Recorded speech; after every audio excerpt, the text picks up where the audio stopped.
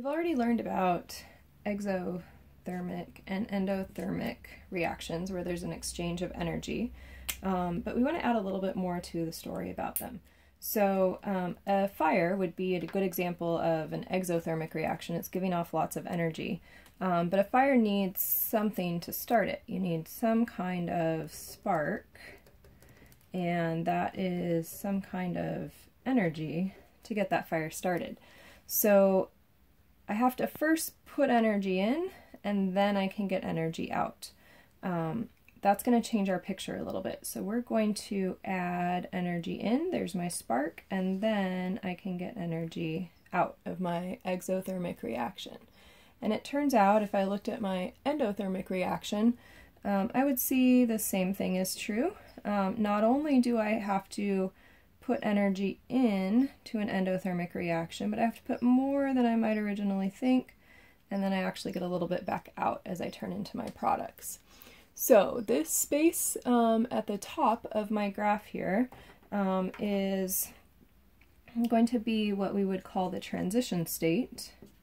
Transition state shows up here, and that's the energy it takes to get an effective collision between two molecules, and you need that collision to get them to break bonds and form new ones. And so on the last slide, we had looked at the change in energy from reactants to products. That was my change in energy, and over here, that change in energy was from reactants to products. But now we have another energy to add on here, and that's going to be our activation energy. So activation energy is the difference in energy between the reactants and the transition state. So I want to find my reactants, and I want to look at how much energy does it take to get up to the transition state. That would be my E sub A, or activation energy.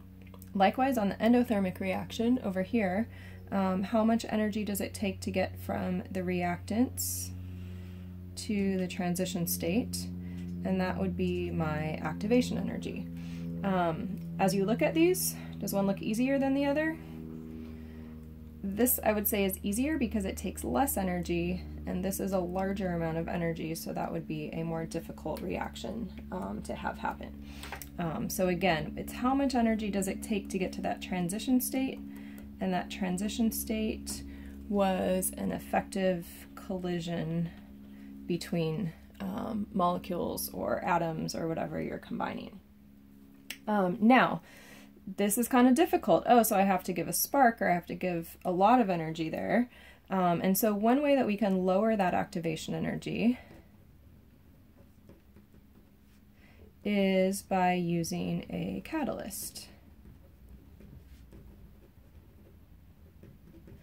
And so an example of that is drawn down here.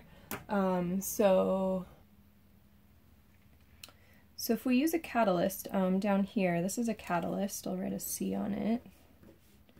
And the catalyst takes my substrate, that's my reactants, and it changes a little bit when the reactants come in, and it basically stretches that connection between these two pieces, and so then it's able to break into products. This makes it an easier reaction because I have this catalyst helping stretch and break things. And so what that looks like on my energy diagram is I get an alternate pathway where I still start at reactants and I still have to go up a hill, still takes energy to do the reaction here and here, but it's a little bit easier reaction. And so the catalyst ends up giving me this lower activation energy and a lower energy pathway to get from one place to another. And you've got a definition of a catalyst over here on the side. So that is a glimpse at activation energy, which was that energy from reactants to the transition state. It's that spark that you need before you start a fire. And then a way to lower that activation energy is to use a catalyst.